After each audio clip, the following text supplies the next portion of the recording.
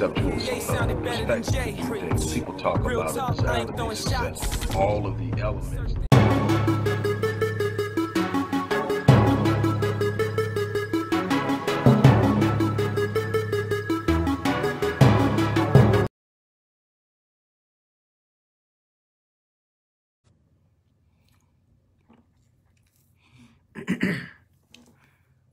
Hello, everybody. Dr. Rick Wallace dropping in on you. I hope that everything is going well on your end. I am not going to be very long in what I have to talk about here, but I did want to give my input.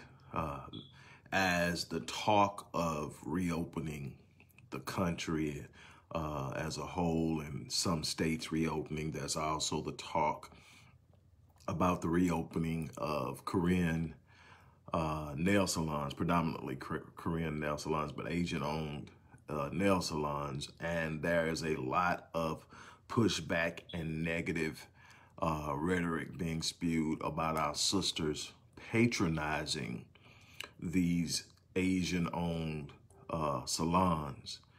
And so I was reared by my great-grandparents. And one of the things that my grandfather taught me early in life was, you can come to me about anything, but when you bring a problem to me, the first thing is that I'm going to ask you is, what are you planning on doing about it? Your solution doesn't have to be the end-all answer, but you need to show me that you've at least tried to provide a solution for the problem. In other words, we can't only identify the problem if we're not going to offer solutions. The simple answer is yes. The simple answer is you need to support Black-owned salons. There are some problems in those areas. Number one is there aren't many. And I know because my wife has gone out of her way to try to patronize Black-owned nail salons and Black nail techs. She's gone as far as going to a person who had a complete salon set up in the middle of her living room at her apartment for the purpose. And it was just too much that went on. I'm not going to say what, because I don't want to serve or feed a stereotype. So then what is the answer? Number one is we are not going to get the powers that be, the traditional funding sources like banks, to fund these businesses. So we're going to have to be willing, get back to what I'm saying, that first and foremost, no, we should not patronize those who, first of all, don't show us the respect that they should in our community. Don't bring back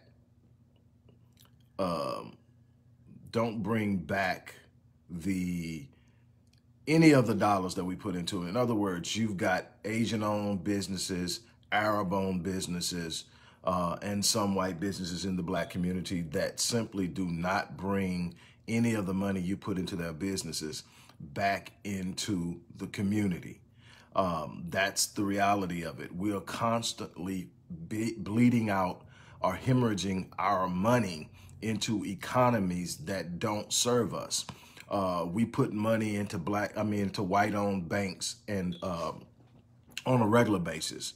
And those banks don't lend to Black businesses or Black individuals on a consistent basis.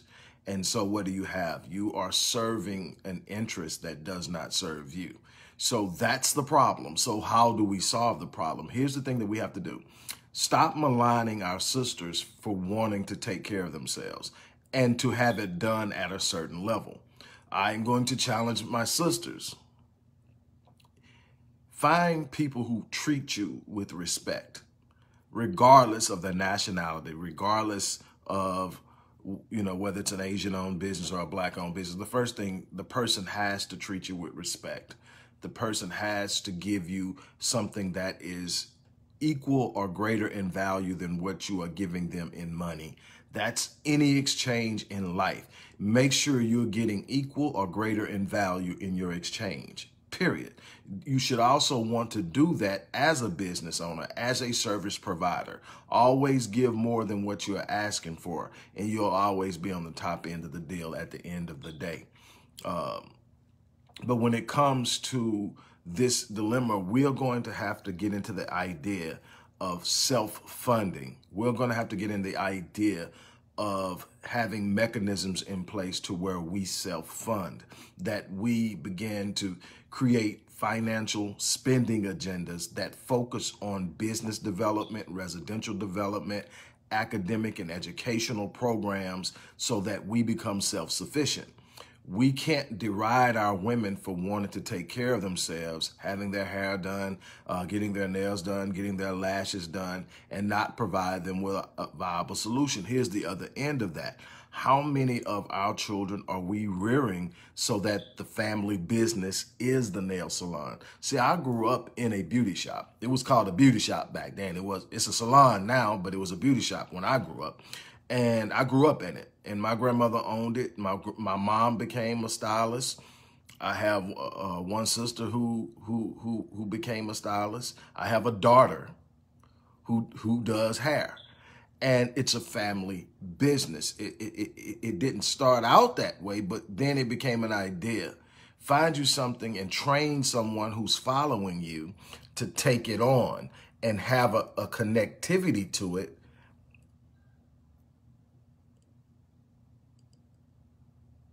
What we have to understand is that we're going to be responsible for creating a base of youth who want to take this on.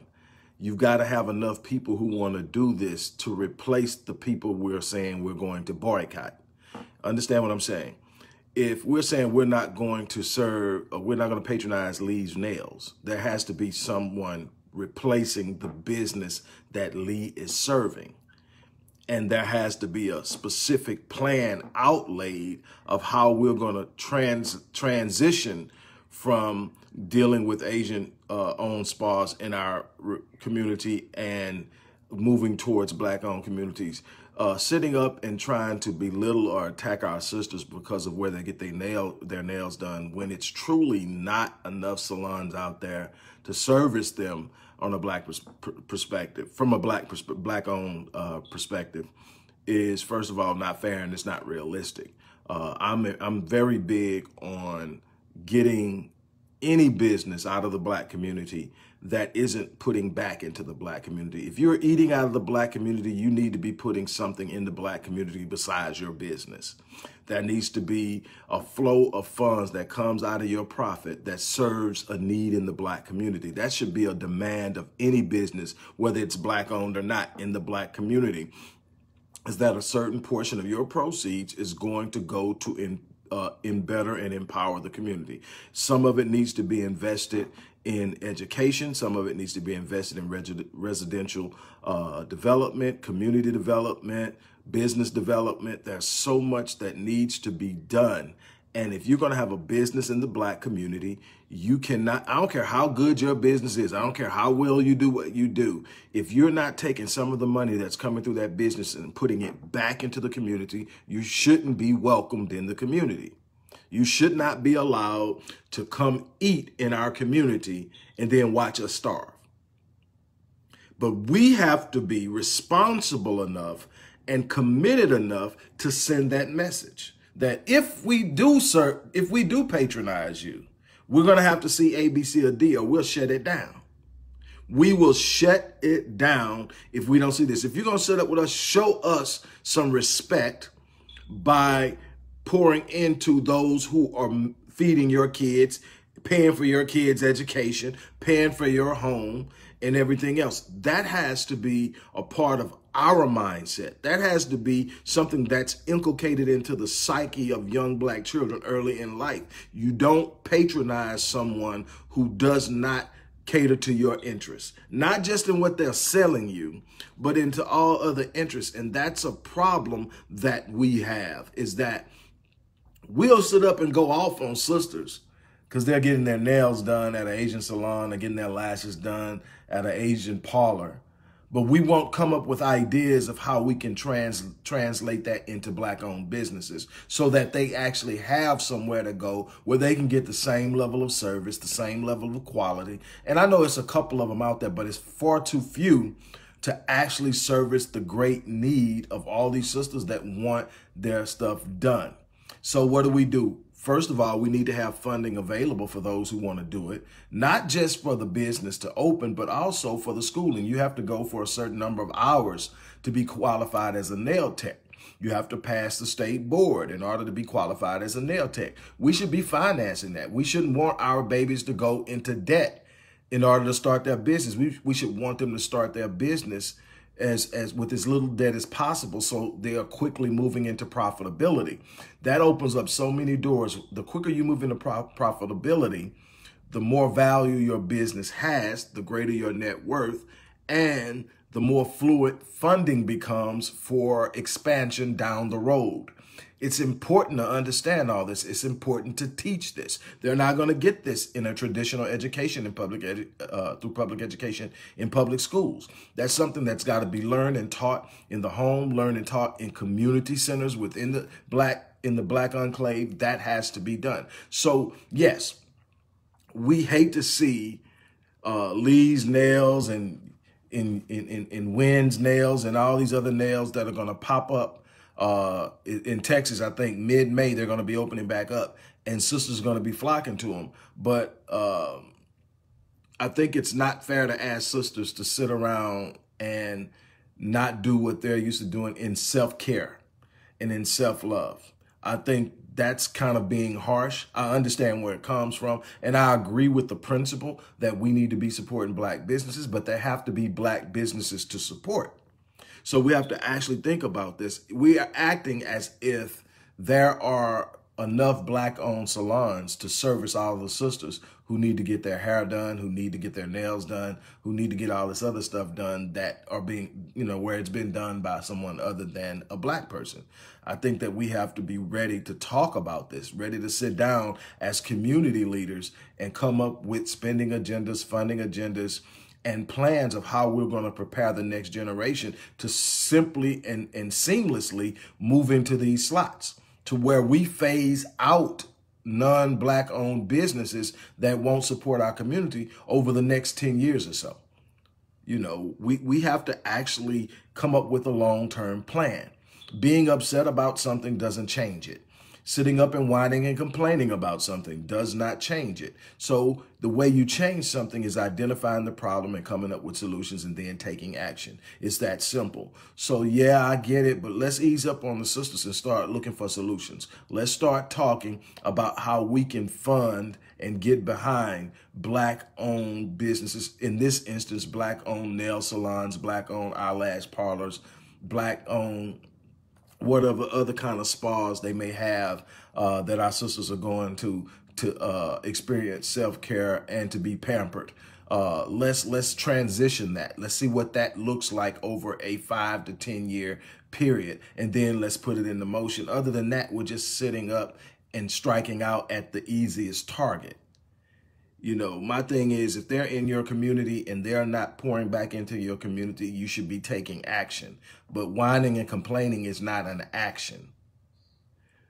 And so I just wanted to drop that on you. On that note, I'm going to get out of here. You guys have an unbelievable day. I'll be dropping a few other things on you as the day progresses. Have a good one. I'm out. Hello everybody, Dr. Rick Wallace here, dropping in with a little special announcement. For those who have followed me for any stretch of time, outside of the businesses that I run, like Myriad Business Solutions, the Visionetics Institute, Odyssey Media Group, I also do a great deal of work inside of the inner city communities in Houston, Dallas, and other areas. I'm asking now, as we push a fundraiser, that you support what the Odyssey Project is doing in the inner cities, especially with programs like Black Men Lead, which is a rite of passage initiative, and Restoring Ghetto's Forgotten Daughters, which is a program focused on helping young girls, but boys as well, suffering from childhood sexual abuse, rape, molestation, domestic abuse, absentee fatherhood, and so many other things. The information will be in the box. Thank you.